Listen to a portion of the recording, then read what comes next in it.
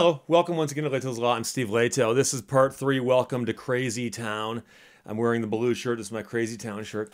And as you know, if you've watched the previous 2 episodes, I'm shooting these in real time, meaning I don't know when this is going to air. I don't plan on airing episode 1 until the last episode is shot, because I want the story to have a complete arc and I want to know that it exists before I actually start putting up videos. I'd hate to start something and have it finish weirdly. So here's the deal. I told you in episodes 1 and 2 about how I'm being sued with a frivolous lawsuit in the state of Michigan, Wayne County Circuit Court, where a crazy person went and got an attorney and talked the attorney into signing her name to pleadings, which state that I am somehow indebted to her client to the amount of possibly $600,000 for something I did which is perfectly legal, which is what attorneys do all the time.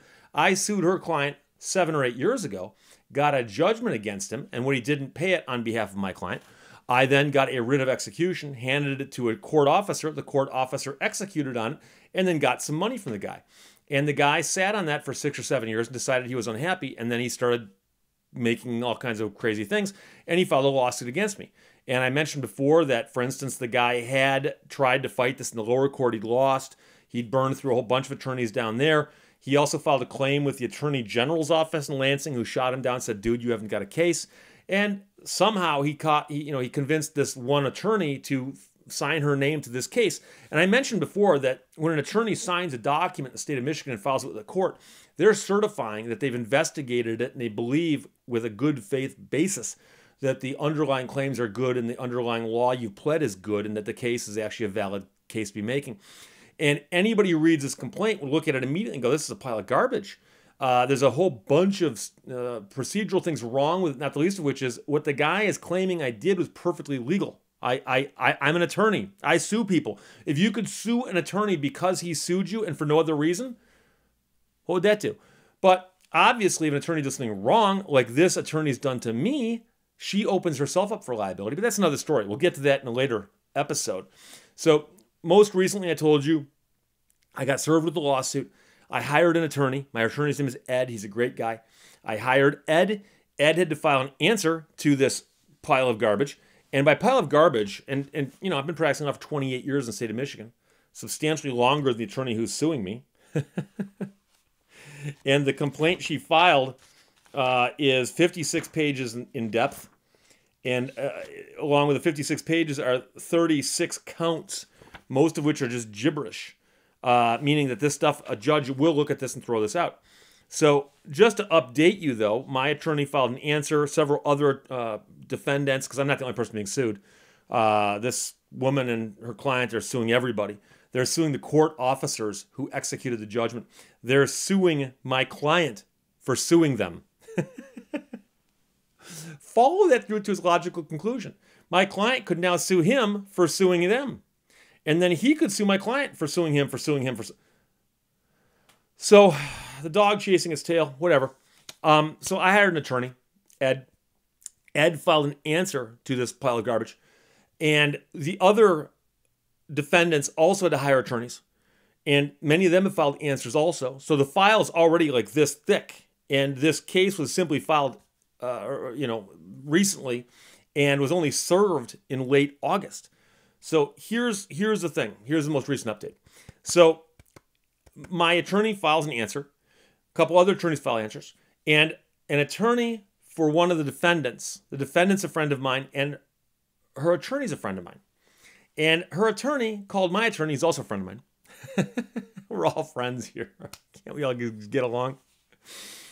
And my 2 friend attorneys are talking to each other.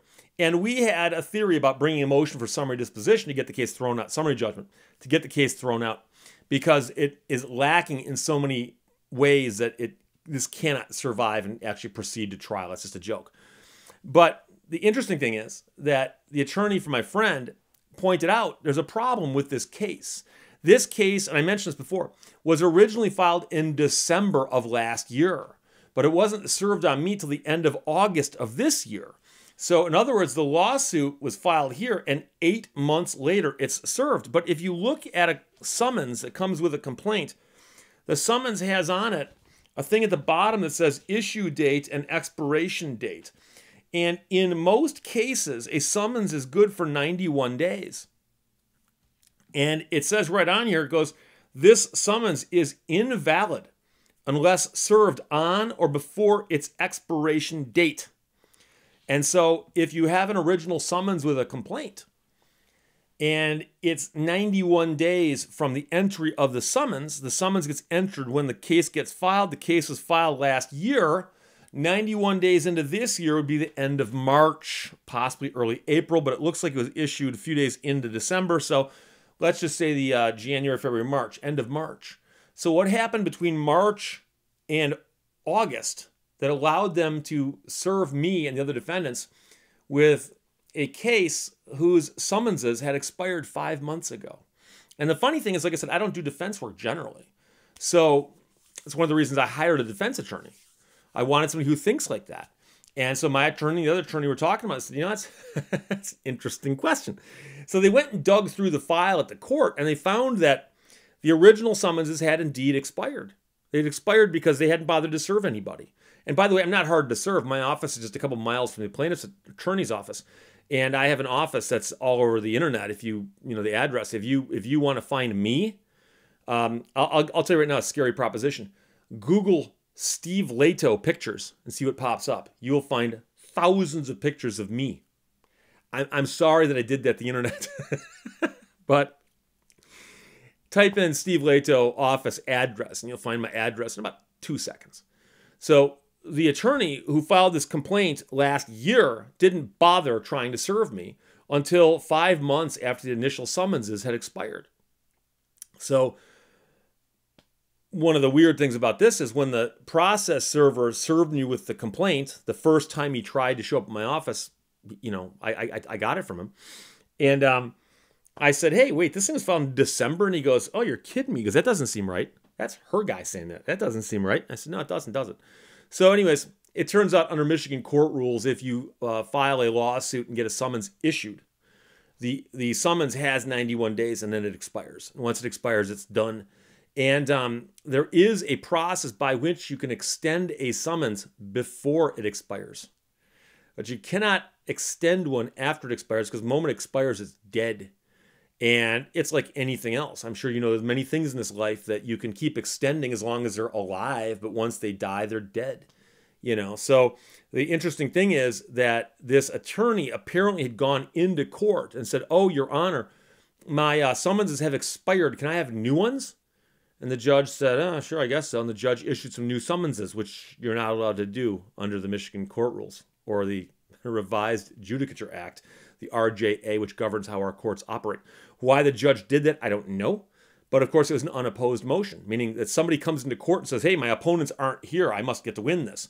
Well, the reason her opponents weren't there is that none of her opponents knew that this case existed. I didn't know there's a lawsuit out there.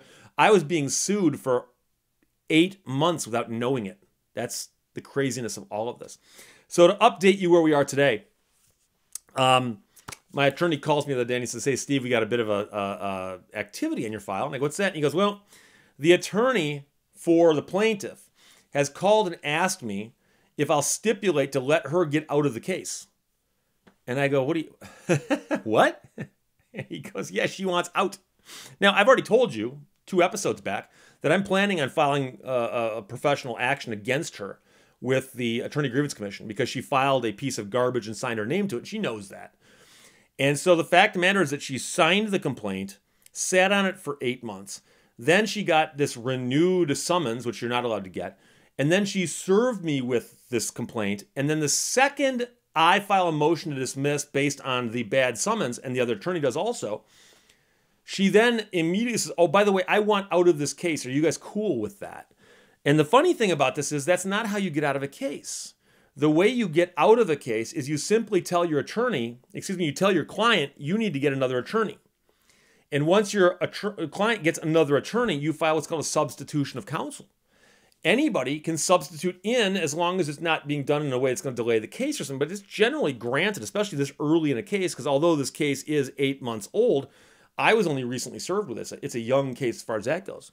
So if her client can get another attorney, substituting somebody in is no big deal. Apparently, though, she wants out, and her client can't find another attorney. Surprise, surprise. But now that she's signed her name to this sinking ship, she's tied to it unless she can get someone else to agree to come aboard and take over.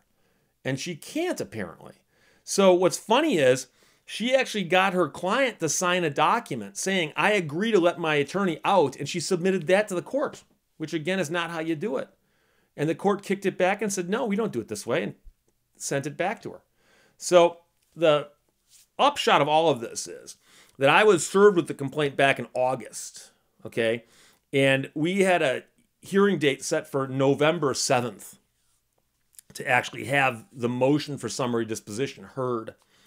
And that got adjourned to November 13th, which kind of bummed me out because I can't be there. I've got someplace else to be on the 13th. And so I called up Ed and I said, Ed, I hope that she's not going to use this inability to get a substitution of counsel in as a way to delay the case, because this is annoying me that I got served in August, September, October, November, and here we are, we'll be halfway through November. I got to have 3 or 4 months of this nonsense in my life. It's bothering me. It's wasting my money and my time. And right now my time is more valuable than money. And he said, well, here's the funny thing. She did set, she asked the court for a hearing date on her motion to withdraw. And he goes, the judge set that for a later date. Meaning, she's got to show up on the 13th and defend this monstrosity. And if it gets dismissed, then her motion to withdraw becomes a moot point because there's nothing to represent. And of course, if the judge denies their motion or takes it under advisement or anything like that, well, then she can go back to court and argue about why she wants to withdraw and why her client can't get another attorney. But anybody who reads this legal atrocity, the 56-page, 36-count complaint that includes language such as the writ ripoff and the bailiff bamboozle, will go, oh, no wonder you can't get another attorney to handle that case. And just so you understand, you might say, Steve, but you're biased. Of course I'm biased. Everyone's biased. But you say, Steve, you're biased. Obviously, you think this is a frivolous lawsuit because you're being sued. Well, here's my point.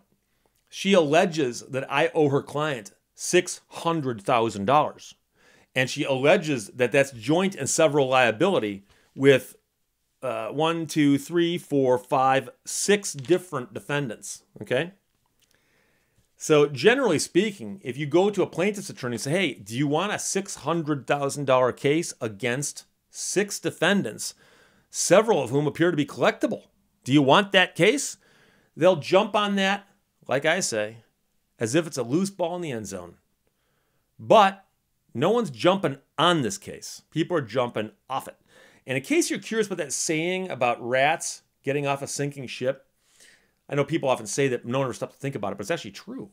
If you have an old boat, old wooden boat, like a galleon, okay, a pirate ship, that kind of thing, and you're out at sea, there are rats on board. Rats get everywhere. And rats often live down below deck, and they sneak around at night and so on, but they often live way down below deck. So if a boat starts to sink, they're the first to know, especially if the water's coming in and working its way up.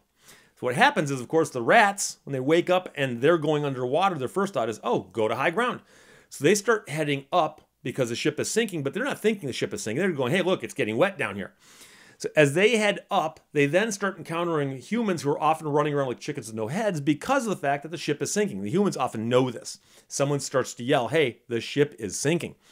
So what happens is, as the rats and the people are interacting, the rats go, well, we don't want to go down below where we'll drown. And we can't stay here where these people are running around like crazy. So they just keep heading up because that's natural instinct.